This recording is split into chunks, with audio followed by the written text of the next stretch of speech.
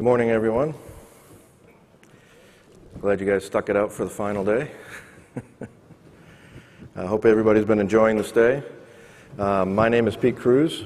I am the Group Manager for Product and Technical Marketing at VMware, focused on VMware Integrated OpenStack. And so today we're going to spend a little bit of time talking about VMware and OpenStack, what we're doing in the OpenStack space, kind of some of the goals, and where we're kind of, what type of things we're looking at as we move forward into the future.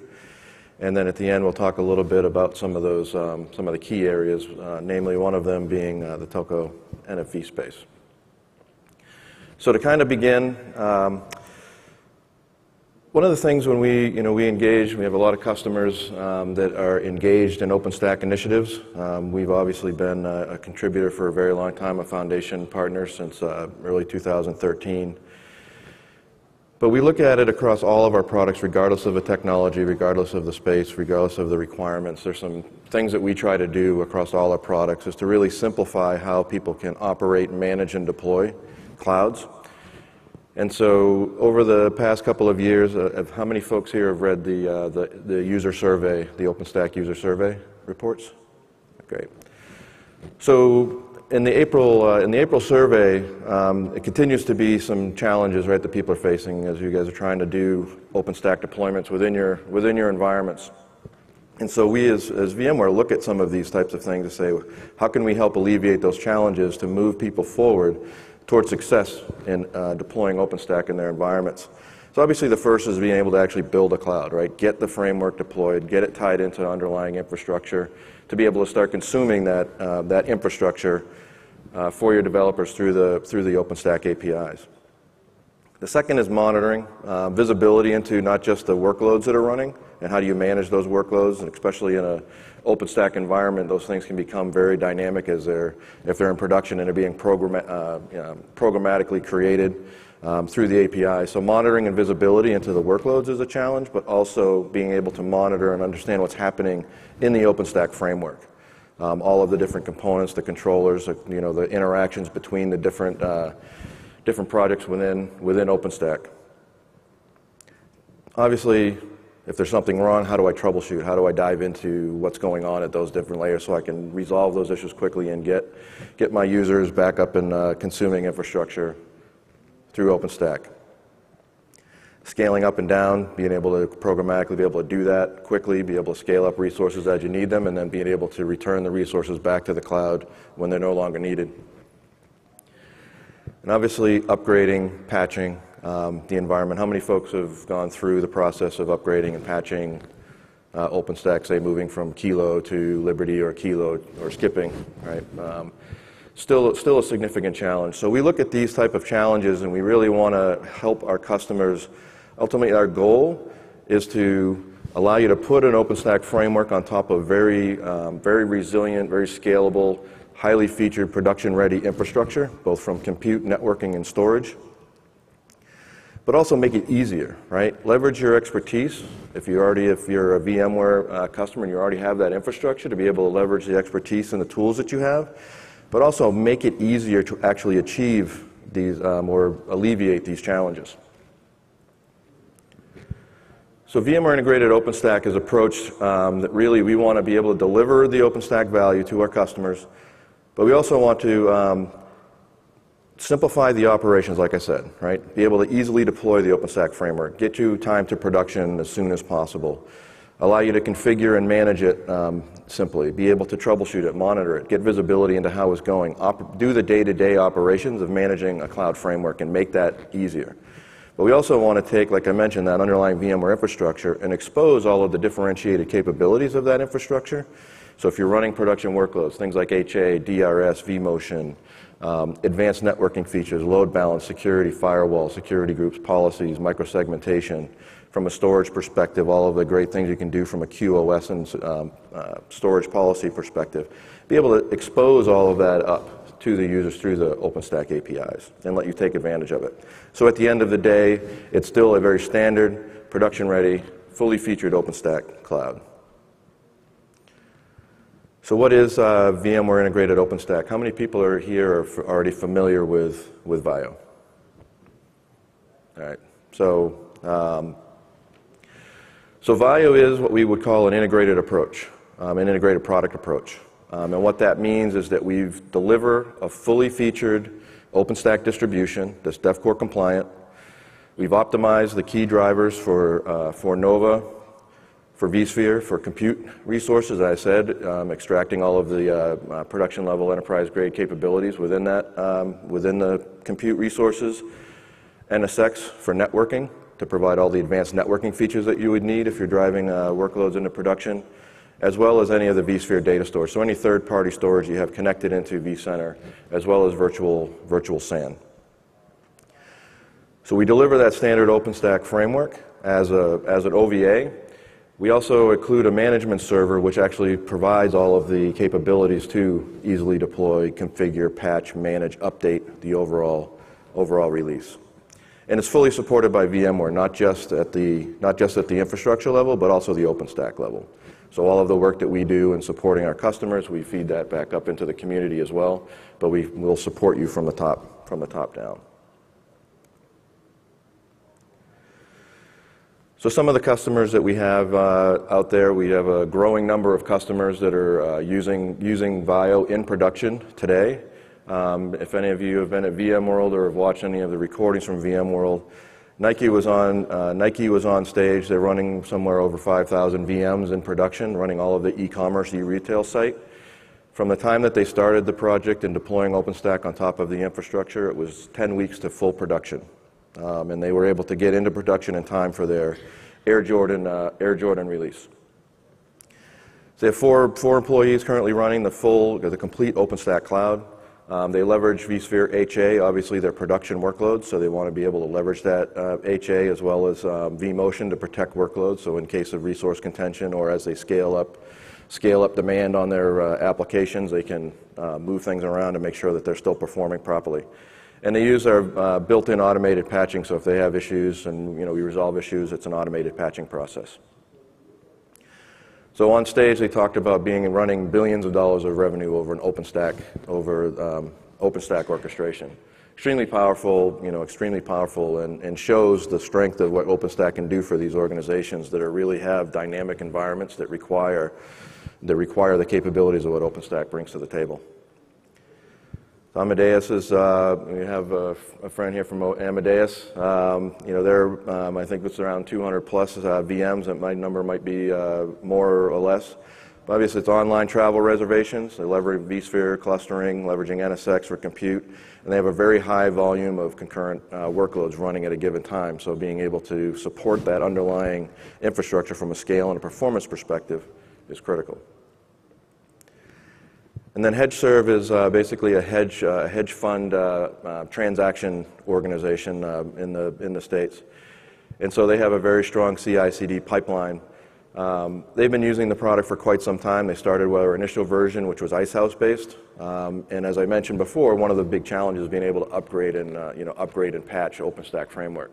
So they were able to use our automated upgrading utility to basically upgrade on their own. They went from Icehouse to Kilo on their own without any involvement from us or PSO or anything else. They basically were able to use the built-in tools in our VMware integrated OpenStack. And they leverage vSphere to reliably run their Windows VMs in their environment. Key value proposition for them was to be able to also not just run new workloads or new cloud-native type applications on the OpenStack cloud, and on top of the same infrastructure, but also their existing legacy applications. It was very important that they had the same infrastructure, so they had the same support, the same tool set, the same team being able to manage both types of applications.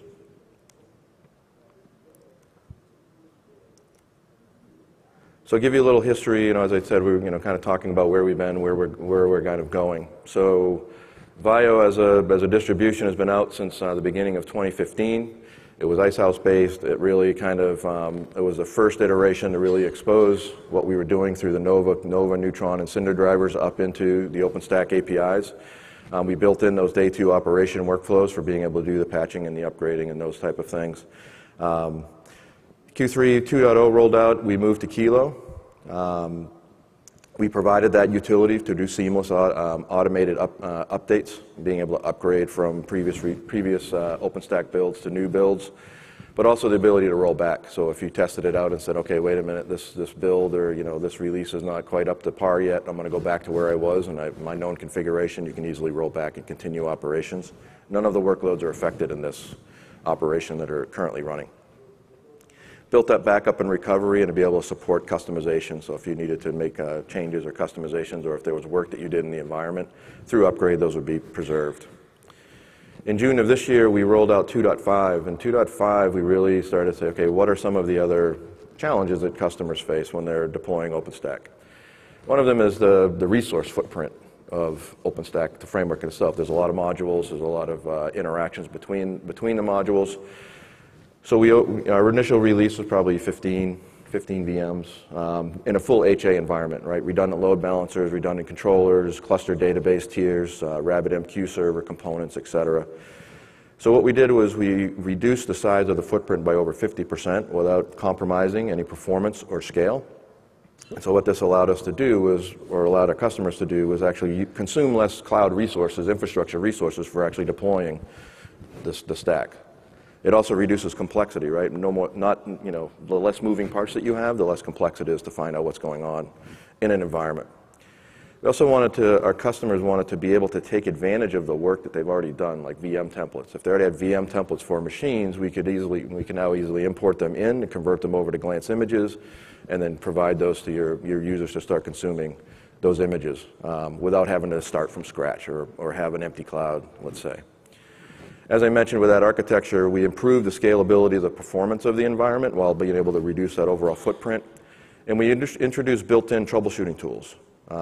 We have an API profiler which looks at all of the calls that go on in the RabbitMQ, as well as all the inter-module conversations to kind of see where is performance degrading, which actual calls are being made that are causing issues within the overall environment, as well as being able to look at each of the different services, Nova, Cinder, Heat, Glance, Horizon, et cetera, Keystone. Are there any issues in any of the modules within the overall framework? So you can quickly start to troubleshoot.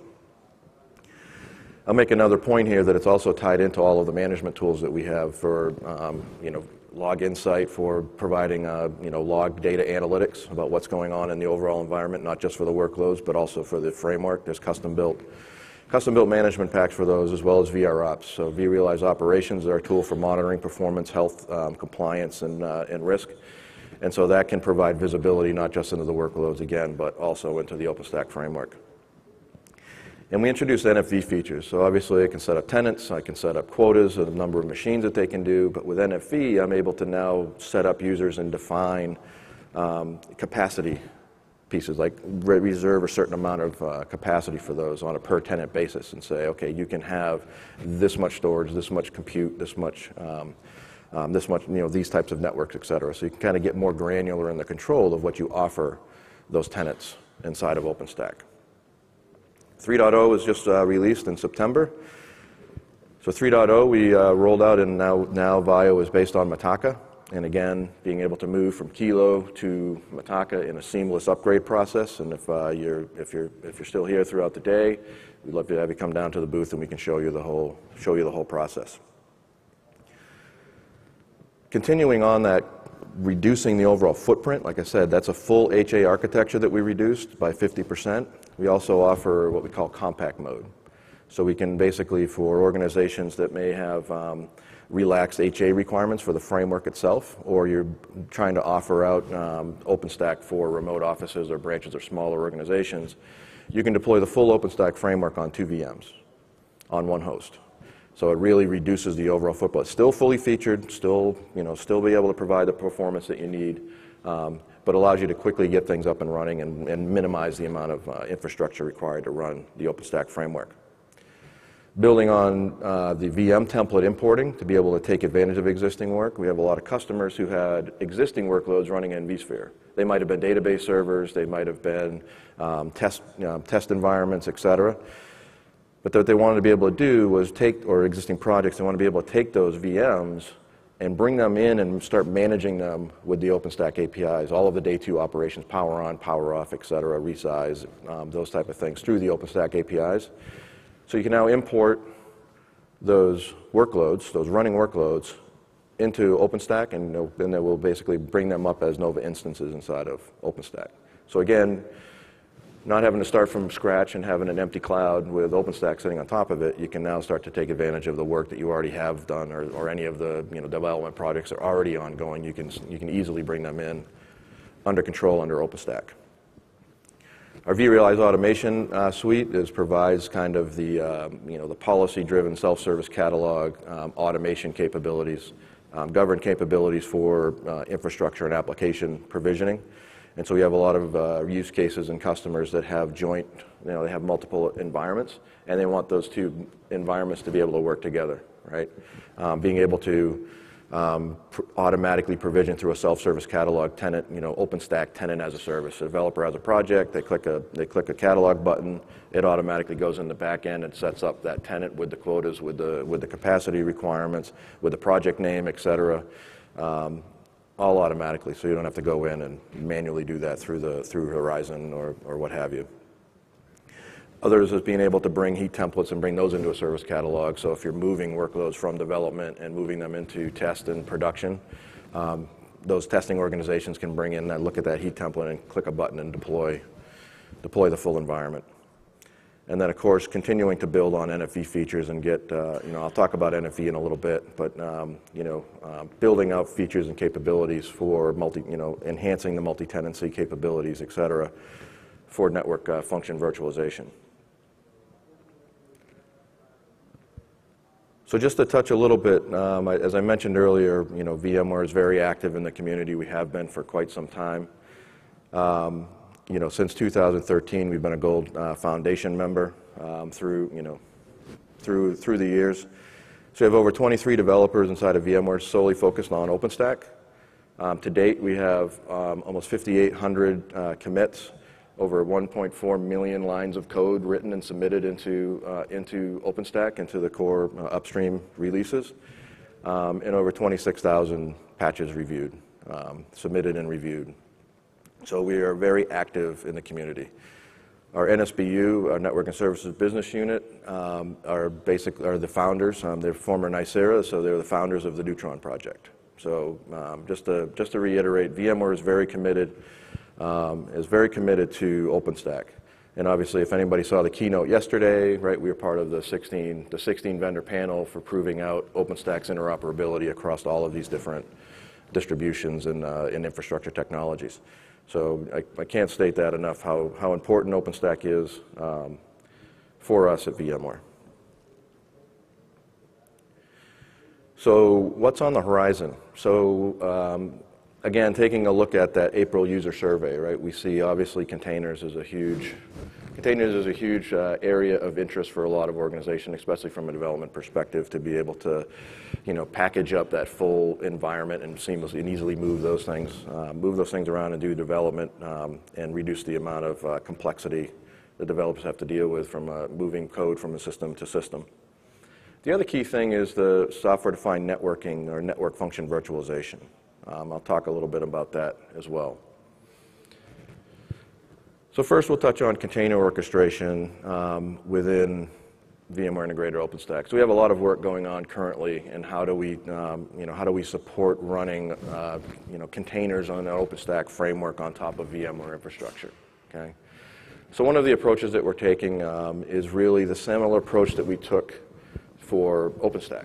All of those key challenges that I talked about earlier, those are challenges from a container perspective, right? Being able, once you start to move from development, containers on a laptop, to bringing that into test and into production, there are a lot of challenges, right? There are a lot of tools out there to help support those from an orchestration perspective. A lot of projects, right?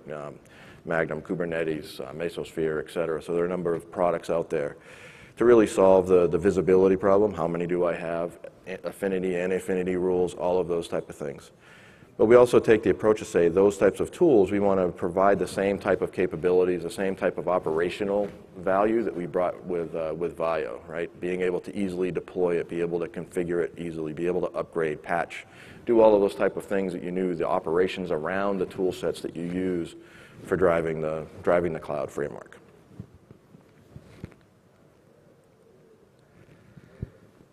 Now, from a telco or a NFV perspective, right, there's a growing shift in telco organizations, mobile operators. I don't know how many folks here are kind of familiar with what happens when you show up, when your plane lands and your phone tries to connect to an environment. You know what goes on in the back end? It's pretty complex process, right? So, you know, you basically are connecting up. You've got your packet gateways, you've got multimedia engines, you've got authentication services to validate who you are, what services you have access to. It's got to go back through, configure all of the machines to make sure you have all the gateways and all the routers to make sure that you have the right services available to you when you connect up at the right rates. And so there's a lot of back end work. So each one of these different pieces, right, the GSN, the packet gateways, the MMEs, all of these engines, they've traditionally been purpose-built boxes, right? Big, huge, fill up a data center with these boxes, right? They're fixed, they're large, and so what happens right now is when demand grows greatly, right? If you're like FIFA World Cup, right? There's like 50 million people in an area where there's normally 5 million, right? So how do these organizations easily scale without having to put more boxes in to handle the scale? And that's really where kind of network function virtualization comes into play, right?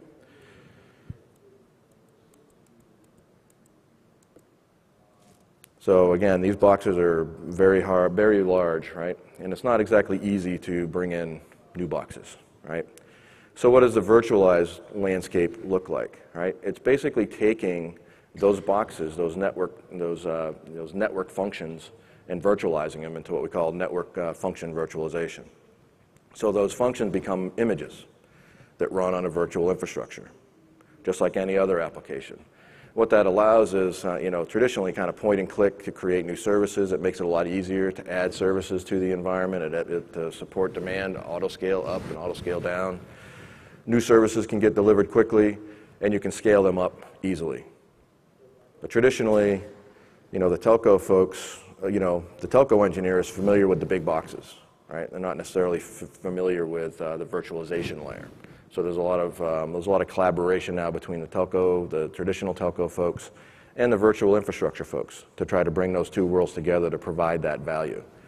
Now that brings together some challenges, right? So self-service, right? If I'm looking at an immediate increase in demand, I want to be able to programmatically scale up or add new services to the environment, and OpenStack is really a key enabler in network function virtualization. We see a lot of telcos basically looking at OpenStack just for that reason, right? It's a common API that I can then drive all of these different gateways. So typically all of those different boxes come from many different vendors, but having that one API to be able to programmatically execute as watching demand increases, spin up new infrastructure, spin up new systems, tear them down, build those networks up. So networking, obviously, between all of these systems when they come up is critical to security to make sure everything gets routed. So if you can think about the complexity of that, and then having all of that simplified by laying OpenStack on top of that virtualized infrastructure, really helps them move forward as a business. So we look at VMware, right? VMware is providing that virtual infrastructure management layer, obviously OpenStack, right, on top of the compute, the storage, and the networking for the network function virtual infrastructure. And so there are some key benefits from an NFV perspective when we look at OpenStack, right? It helps folks that are doing NFV accelerate and deploy new services faster. It kind of automates the management of that infrastructure, right? So they can't afford to have somebody sitting in the room waiting to push a button if somebody says, hey, we need more services, right? We need more gateways, we need more bandwidth, we need more pipes. They can't sit there and click a button, right? It's not fast enough. They need to monitor that stuff, look for thresholds, look for triggers, automatically drive through the programmatic APIs to spin up new infrastructure as required, as needed. And it's an open carrier-grade platform, right? VMware spends a lot of time and effort really building out the robustness, the scale, the performance of the underlying virtual infrastructure for compute and networking with NSX and storage, right, with our storage partners. So a very robust, solid infrastructure is required to be able to deliver on that type of an environment, those type of services. And we have, obviously it's proven in production. We have a number of customers that are running in the enterprise in production. We also have customers in the telco space like Join running production environments, running their production business on OpenStack, on VMware infrastructure.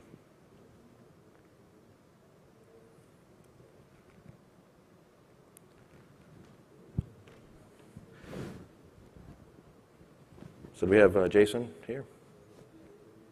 Oh.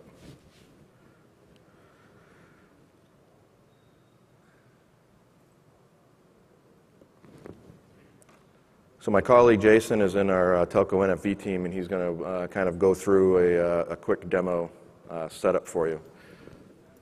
You want to use these slides, or you want to? I put your slides in the deck. I can do it. It's fine. Okay. It's DVI. This is a HDMI right here. So. Okay. Yeah, I can do it.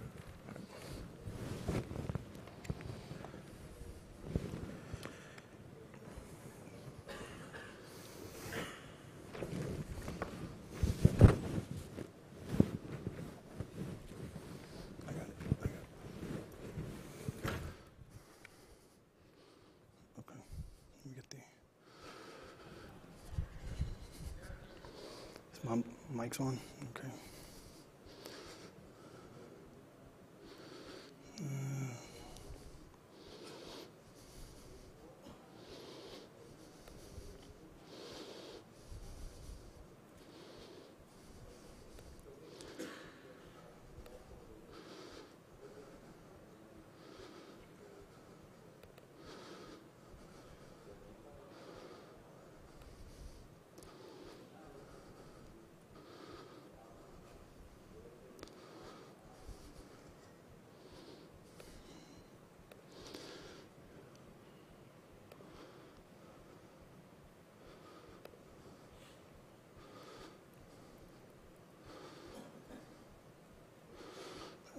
One second.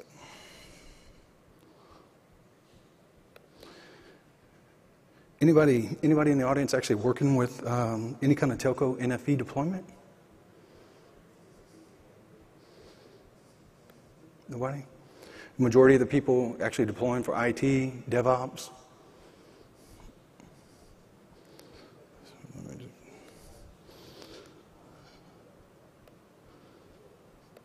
All right.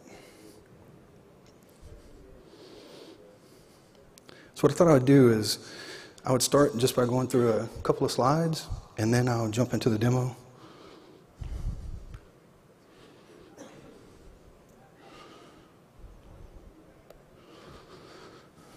All right. Okay.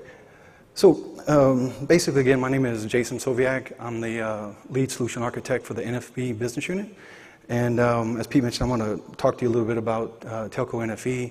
I'm going to give you a brief overview of what we actually are doing in this space a little bit more in depth, and then I'm going to go through a demo. We got a couple of new additions that's very exciting as far as telco and NFV goes.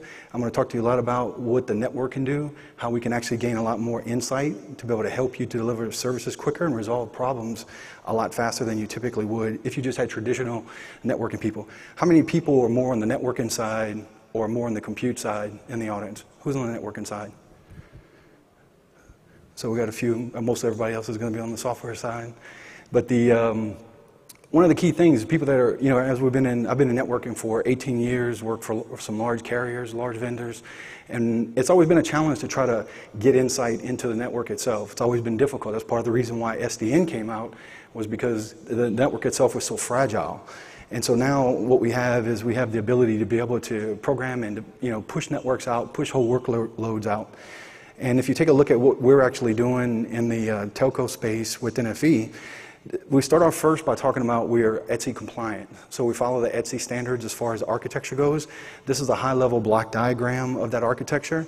So vCloud NFV sits on the bottom, and we have a variety of different components that are part of that. So of course, compute, network, and storage, that makes that piece up.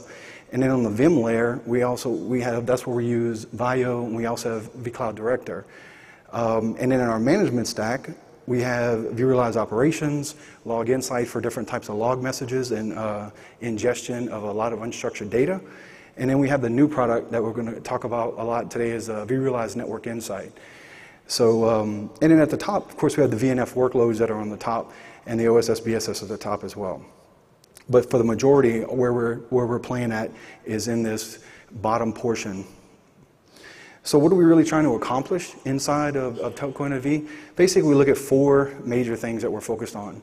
Number one, for telcos, earning revenue is at the top of the list for any company, whether it's a telco or not. So what we want to try to be able to do is help them to be able to accelerate their particular deployment for the services. We want to be able to create a robust type of management and operations system that allows them to be ready for day 2.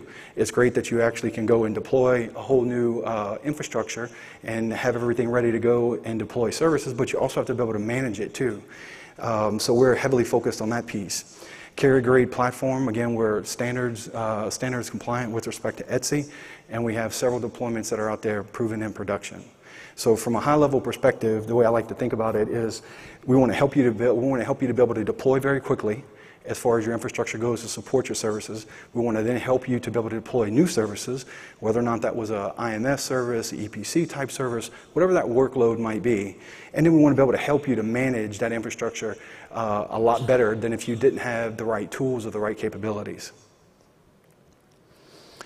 So I want to put the before I get into the demo, I want to start to give you an idea of what I'm actually looking at in this demo.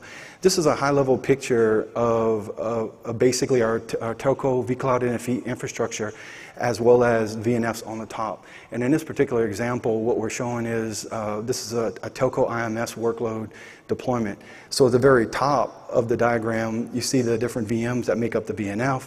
We have a DNS server, we have DCM for license management, we have a SaaS server, we have a HSS cache server, perimeter, which is a ISBC and a PCF-CF, and then the IS-CSCF. And on the infrastructure side, from a VMware perspective, we have everything that you need to be able to support that, starting off with the distributed logical router, coupled with the edge services gateway, if you need that for scale and you can fan out. We have NSX, so here's the NSX controller to be able to help us on the SDN side. And then inside the management cluster, we have a combination of a variety of different products. We have VIO that's a part of this, vRealize Operations for operations management, Network Insight, Log Insight, et cetera. All of these pieces help to make up that management block that we actually are using. So what I'm going to kind of go through in this demo is I'm going to use this as a baseline kind of topology, and I like to think of it in 2 planes. One is we have an infrastructure plane, and it could be 2 routers or it could be 200,000 routers. It's transport to get from point A to point B. And then you have a services level. It's what everybody is trying to either pay for or they're trying to get access to, whether you're a DB administrator or DevOps or you're a telco. So I kind of break them apart in those 2 different planes. So I mentioned that we with this particular deployment, what we actually did was one of the things is we had VIO and OpenStack installed, and then we came back and we built a heat template specifically for this particular telco workload. So once we actually had the infrastructure deployed, then we came back and said, let's enable services on top so you can start generating revenue. So we built a heat template using working with Metaswitch. And then that allowed us to be able to basically deploy this entire package in one shot through the heat template. In this particular topology, again, it's the same components that you saw on the previous diagram. I just wanted to kind of give you a full shot of what it looked like actually for us to deployment. To deploy this kind of a workload, it was really about 3 different LAN segments and about 7 different VMs that make up the actual workload here. So when I get into the demo in just a minute, I want to just kind of give you a precursor to what you're about to see. And that's the 360-degree service visibility. I mentioned that we're heavily focused on the management and operations piece because we want to be able to help customers deploy quickly. We want to help them to be able to manage quickly. And so anytime that there are particular issues that come up, and to help them remediate.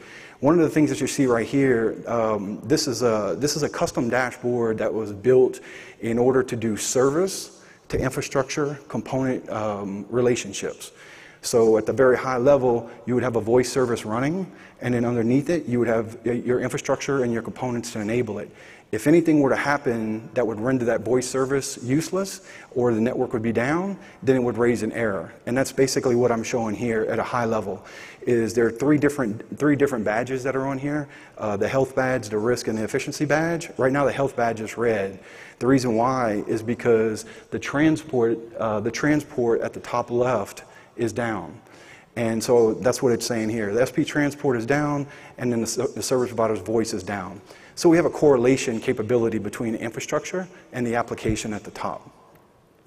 The second piece, which is probably going to be for all the networking guys, and even if you're an application guy, and if your application goes down and you're trying to troubleshoot, everybody's got to troubleshoot how do we get from point A to point B. AppDB, everybody has to take a look at this. So what are our traditional mechanisms to do that? So we get inside, we do pings, we do trace routes, we do record routes, we do MTU path, we have a bunch of different techniques. Well, what if I could give you the opportunity of using one platform that would basically be able to give you visibility to the overlay and to the underlay? So as networks themselves are starting to scale out well beyond VLANs, and VXLAN has taken over as the predominant choice with 16 million different segments, how do you actually get visibility? Is virtual networking actually easier, or is it harder to troubleshoot? Can you find the links? Can you find the path? That's what Network Insight is going to give you the ability to do. What you're seeing right here before the demo is just to get your mind a little oriented here, is these particular three green boxes, these are all ESXi hosts. And what I'm looking at is connectivity between two VMs. Doesn't matter where the VMs are at. As long as I have access to being able to ping those VMs, I'll have the ability to be able to do this path trace route. What you're seeing here is a new level of visibility. What we're looking at is there's two VXLAN segments here. There's also one VLAN segment going in between three different hosts with multiple firewalls, an edge router, a gateway router, and on the outside, I got a physical switch. So not only can you tell what the path is from point A to point B, I can look at it just not at the logical layer, but I can look at it at the physical layer. And every hop along the way in this path, you can see every single port that goes in and goes out of whatever device it is. And for me, my background's heavy in networking, 17, 18 years. I mean, to get this level of visibility just at this level, and this is only one thing that it can do. We'll look at some examples. This is just a second screenshot before we get into the demo. This particular picture right here is showing you the physical topology of whatever it would be that would be connected to a particular segment. In this case right here, what I did was a topology view. And I said, okay, we've got a bunch of layer 3 topologies. We've got VXLAN segments. We got VLAN segments. Let me just take a look at, just give me a topology. So I pulled up this particular topology. And what it's actually showing you is really interesting. Hopefully you'll be able to see in this, on the outside, the different color boxes are where the ESXi hosts are at. The first layer on the inside from the different colors. So right now we got three different ESXi hosts. The next level underneath is all the VMs. So whatever VMs are connected to the segment, you see them right away. The next layer underneath that is the firewall. So if you have an NSX, so you have a distributed firewall deployed, that's what the circle is going all the way around the segment because it's protecting the whole segment. The next level is going to be the VXLAN segment or the actual distributed virtual switch. And then after that, you got physical interfaces, and in the middle, you got whatever your TORs are that you're using in a data center. So this actually is giving you a full connectivity picture. All you have to do, log in, click on the particular device, and it's going to give you all the information. You don't have to worry about trying to troubleshoot it, record a path, look at the routes. You're able to see all of that right here. And there's a host of other information that you can see. On the right-hand side, I just took this screenshot out of my lab. It's just showing you some of the events that are going on, some of the layer 2 metrics. You can see one-way traffic, two-way traffic. You could see the MAC addresses. You could see the routes. You can see the application path. You could see a 5-tuple flow through the segment. Lots of information you can see. So again, just to highlight this, heavy focused on the actual, on the operations side, especially with this new addition. So you've already got great visibility with vSphere. We already can get into the virtual networking piece. We can trace, we can see a lot of things that are happening on the compute and the storage side. With this level of visibility on the networking side, there's not another tool that I've seen yet that can actually go down to that kind of level for correlation. So let me pull up the demo here 1 second. Any questions on that? Any questions on the networking side, application side, what we're doing with VIO?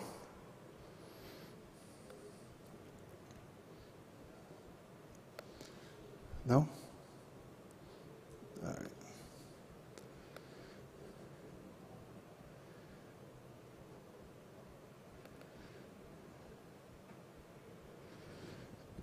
Let's see.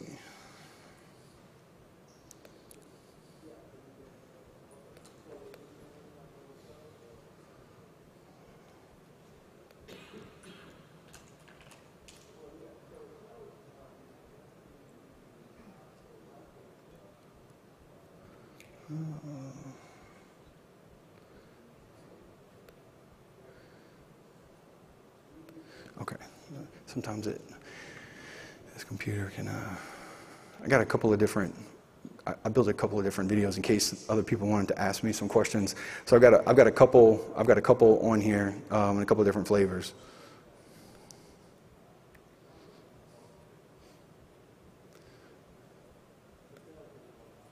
Okay. So the first thing, like I said, I was trying to set the context earlier, is think of this particular topology. Think of this as a regular telco, someone that's actually trying to deploy a service, or it doesn't matter if it's an AppDB type of service that somebody's trying to deploy so you can use it. What I've got right here is I'm basically showing you, here's the underlying infrastructure that's here. We've got routing, switching, compute, storage, etc. But on the top, we have the application. The application is what telcos are going to actually make the money from as they actually start to deploy these different services. Now, from an end user perspective, both you and I, we pick up the phone, we make a call. The call doesn't go through. We try again. It doesn't work. We pick up another phone. We try to call again.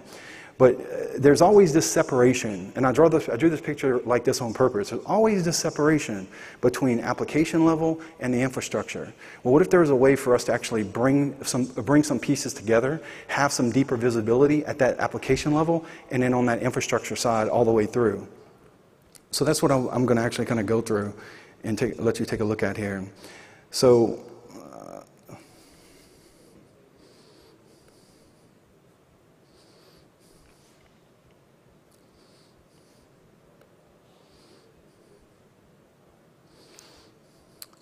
So in this particular right now, inside the lab, like I mentioned, we have this service level dashboard. This is actually showing us, the critical aspects of whatever the service, if it's up or it's down. Right now the service is down. The health badge at the top left is down. That means that something either in a transport or some kind of the service components went down, and that's the error message that we actually see on the top left. It says the transport for service provider number 1, it's down, but we don't have any idea why. Even so, people that are actually looking at the application level, they wouldn't know what's going on with the application either. They just know that, hey, the application is down. So where do I start troubleshooting at? Start from the bottom up, the top down. And so that's what I'm actually looking at right here, is to give you an alternative way. So as we go through this, in this particular picture, I'm going to go and I'm going to start kind of looking from the network level down and start to troubleshoot and let you kind of take a look at, see what this looks like.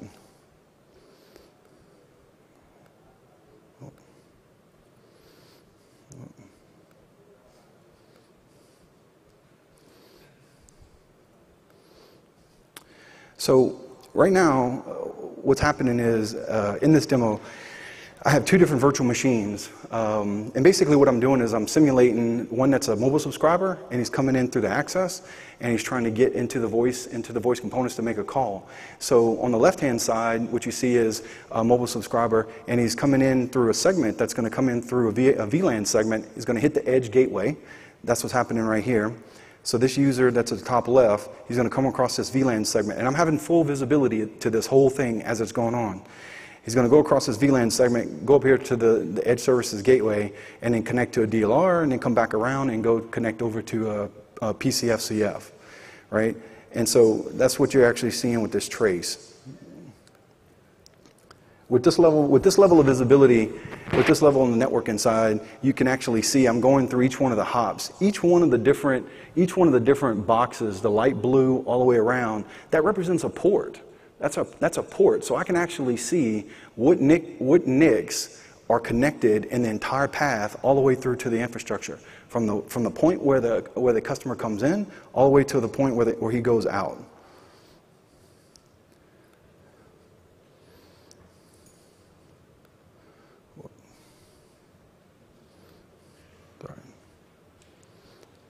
So after we kind of go through the trace here, what you have an opportunity to do, because this is, I'm showing you what it looks like before I would actually break it. And so on the right-hand side, this is some of the information that I was talking about before. There's a whole list of information that you can actually see. This shows you some of the events that are actually happening in the environment. So you can actually see in real time if something was happening in your environment, you could see right away configuration change, spoof guard issues in the network, security issues, heartbeat issues that's going on with your infrastructure. You can see statistics. I got a shot here of the actual statistics, one-way and two-way statistics. You can see at the bottom left, I'm actually starting to show down here. These are like microsegment flows. These are 5-tuple information source and destination with port numbers that you can actually see through the infrastructure. So I'm going to log into vRealize Operations. vRealize Operations is what I mentioned is our key platform for operations management. And what you're actually seeing here is what we already know is kind of going on. But at the very top level, we have the service that's red. The components underneath it, they're also red because I failed some links within the infrastructure. So vRealize Operation is showing you which routers are there, which virtual machines are there, which virtual machines are there. It's showing you a topology on the right-hand side over here. From this one topology, we can go straight into syslog servers or go straight into configuring other elements that are part of the environment. On the right-hand side, to prove that everything is working correctly, this is actual flows for voice that's going through the network. So you can actually see I've got RTP streams, calls that are going between entities. And as you can see in the second graph, the traffic is failing. It's dropping off on the red line. And so that's why everything is red. So our goal is really just to try to figure out, because we would have just got a ticket said the voice service was down. So one of the things that we do is straight from VR Operations is log Insight to be able to see what exactly was going on. And with this log, because we failed it ourselves, this was actually just a configuration change. But Log Insight actually catches that that it was actually a configured error here. And we're also going to see the same thing whenever we go into the infrastructure. So what we did is we went back and as we know that something was failed, we didn't know the whole extent of what it was, but this gives you an idea of what I was talking about before. Is the link has failed between entities, and now you can't find his way back. So what we're doing is we're going through and we're just troubleshooting and trying to figure out. The dotted line just saying the VM was trying to get out through its first hop gateway, couldn't get out, doesn't know where exactly he's going to. So it actually shows you. So right out the gate, you actually know where your problem is at within the infrastructure because it's down. Okay. I go into the next level of detail and then try to look at exactly the topology itself with the links. So you get a very detailed view on the topology. You can see exactly where the links are at within this infrastructure. You can see that I'm giving you an example of what the VXLAN segment would look like. So you can see the VXLAN segment and all the details that are there. And then we actually identify, vRealize Network Insight identifies that the problem was an interface down. And that's what this bottom part down here is, where the edge is showing that it's down. So you get to see all of the information right from a single point. The network information, you can see certain pieces of 5-tuple information all the way through the infrastructure. So and then I just go back and I enable the interface, and interface comes back up on the DLR. I go back and trace through the entire network to prove that the network is actually up and working. And then we monitoring traffic through VR Operations. We can monitor all the statistics that are associated with the transport links, Ethernet, etc. So, but this will be the end of the demo here. But if you have any questions about vRealize Operations, what we're doing with VIO, how we're integrating it to deploy telco workloads, how we're monitoring the environment and trying to reduce the amount of time that it actually takes to troubleshoot, just come and talk to me.